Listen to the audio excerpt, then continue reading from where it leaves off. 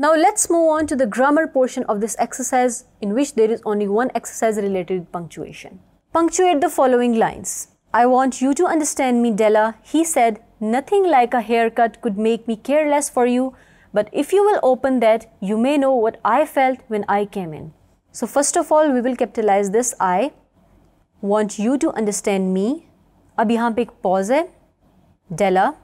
He said, full stop. I want you to understand me, Della.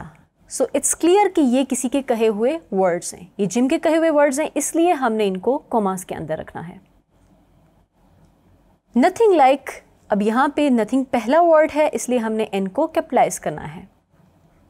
Nothing like a haircut could make me care less for you.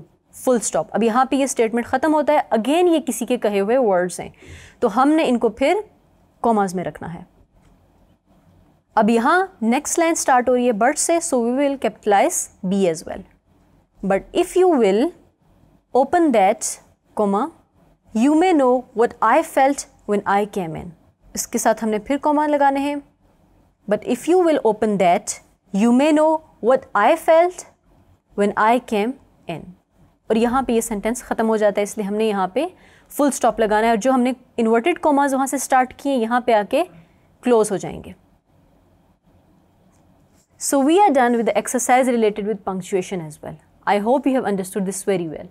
Thank you.